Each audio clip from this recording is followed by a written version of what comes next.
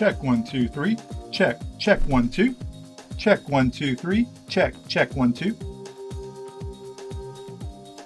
Check 1 2 3. Check 1 2.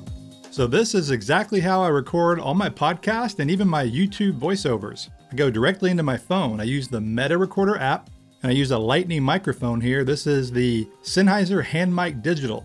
This mic is a little bit hard to find these days, but this could be any mic.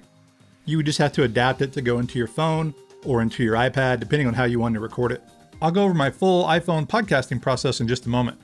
And so all the audio you're listening to right now is coming from this mic in the Meta Recorder app. And now here's how the camera sounds. I'm using a Deity D4 Duo, just a camera mounted mic. I really think doing podcast and voiceover work with your phone is a great way to go. I think it is underutilized quite a bit. It's just a really good, affordable, and high quality way to record audio. If you watch my channel a lot, you know I preach about how good the video quality is and the cinematography from using smartphones today. But of course, when you're shooting video, sound is 50% of all productions. And so getting good sound is imperative. And today, using very affordable microphones like from Deity or Rode or the Sennheiser or Shure or Blue Yeti, there are a myriad of microphones to choose from depending on what you're doing. And the coolest part is they will all work with your smartphone. I've been doing this so long it's second nature to me, but I know a lot of you guys, especially who are just beginning, might have questions. And so that's where my new course comes in. I've created a brand new dedicated course called The Complete Guide to Smartphone Audio Production.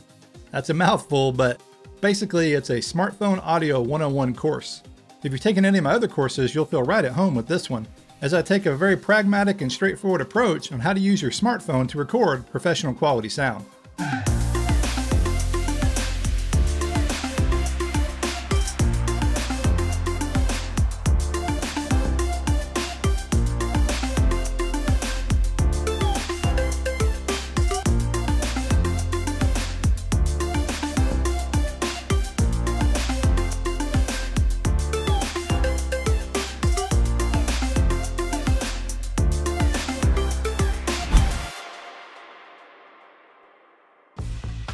So if I was actually recording a podcast, what I would do is come in here first and I would set the level. And this would depend on what mic you're using. Then I would record my podcast. And then once I was finished recording, I would stop. And then in this app, you can airdrop. Most apps you can do this, but so I would airdrop it to my computer. And you could also share it to your iPad or to another app on your iPhone. It just really depends on where you want to do your editing. I personally do my editing in Audition. But if you're staying mobile, you could work in GarageBand or you could work in Ferrite. There are a number of ways you could edit your audio. And by the way, you could also record in those apps too. So you could record your podcast and edit it. And then you want to upload it. And so I use Anchor. So I export an MP3 and I upload that to Anchor. And by the way, Anchor has its own app too. So there are a lot of different ways you can go.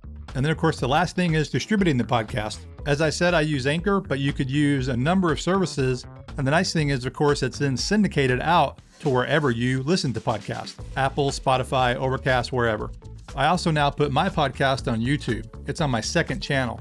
Links to that and the audio-only version of the podcast are in the description.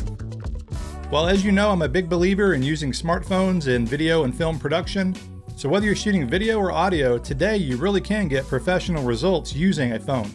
Well, I hope you check out the new course, but either way, you should definitely check out your smartphone and see what kind of audio quality you can get. I think you'll be impressed. Well, thanks for watching, guys. This is Blake Calhoun. Please like, subscribe, and I will see you in the next video.